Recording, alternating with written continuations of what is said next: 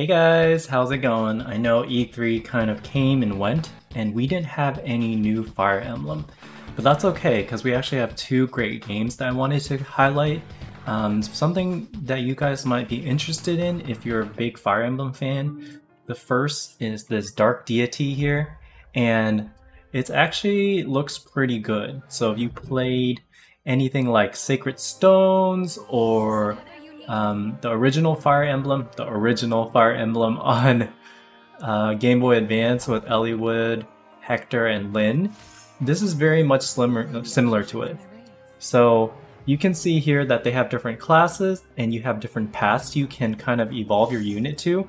That's very much kind of like the Fire Emblem of old.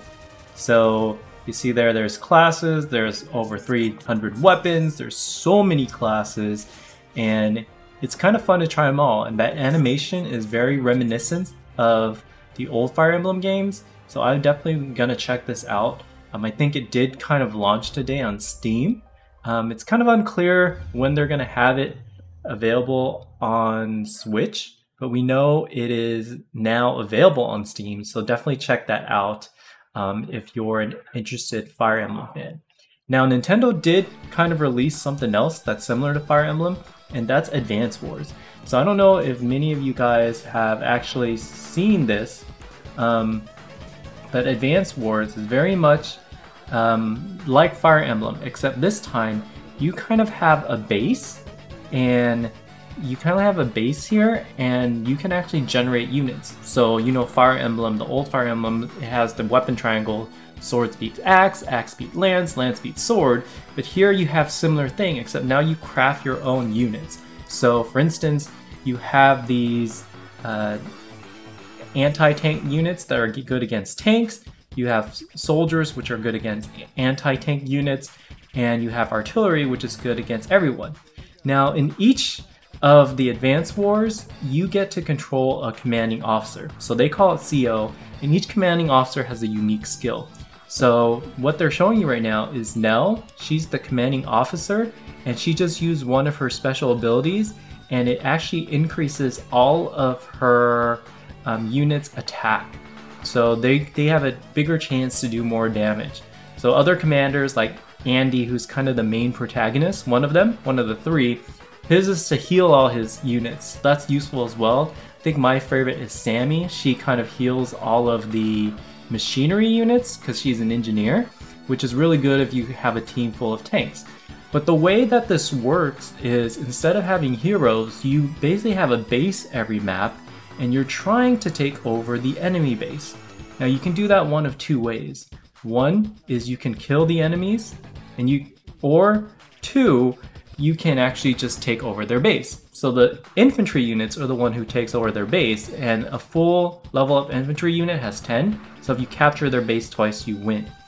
Now, if you've been watching, you're going to notice that some of these units are close range, whereas this artillery unit, it works like a bow in Fire Emblem, where they can only hit 2 to 3 spaces, depending on what they have equipped in the bow.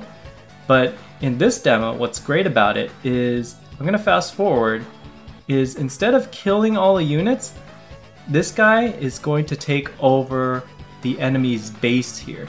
And he doesn't have to kill every single one of the units, he doesn't have to capture every single one of the buildings. What he's going to do instead is he's just going to capture this base.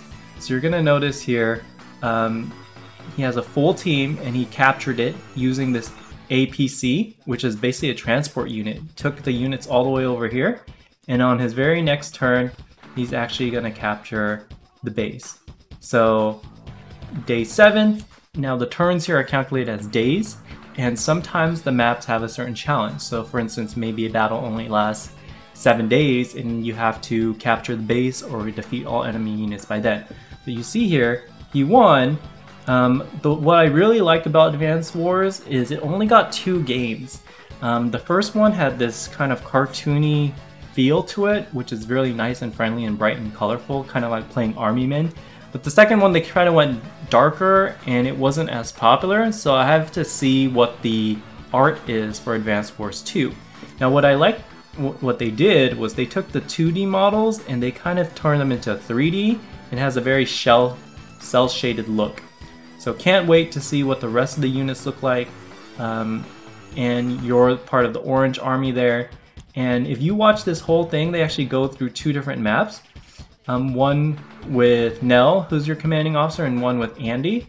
And you can see here on this map, what's cool about this is there's helicopters. So you have transport toppers, you have far artillery units, you have mid-range artillery units, you have these tanks, which are good against infantry. They don't actually shoot kind of tank bullets, they shoot machine gun bullets. And then you have helicopters. Now helicopters can shoot infantry units very effectively, but they're not so good at air-to-air. So definitely invest in Advance Wars if you're interested. It's coming out, I think, in November, and Breath of the Wild 2 sequel is held until 2022. So definitely check this one out if you're interested.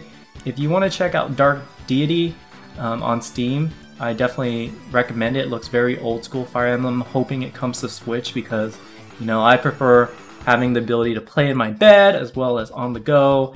And it would be nice if this came out on the Switch as well.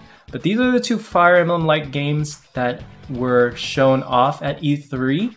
darkdeity is out now, I believe, and Advance Wars is coming in November. So definitely check those 2 out. I know we didn't get a new Fire Emblem. I do think the next Fire Emblem is going to be a remake, rather that be kind of Ike's chapter, because he has 2 games, Path of Radiance and Radiant Dawn, or rather it's going to be a remake of Genealogy of the Holy War, because we've never really got that. Can't wait to see. But in the meantime, don't feel like there was nothing for us if you're a strategy gamer and if you're a Fire Emblem fan, because there is. So definitely check these out. I know I'll check out Advance Wars for sure when it comes out, and let me know what you guys think. Thanks guys, catch you on the next one. Bye!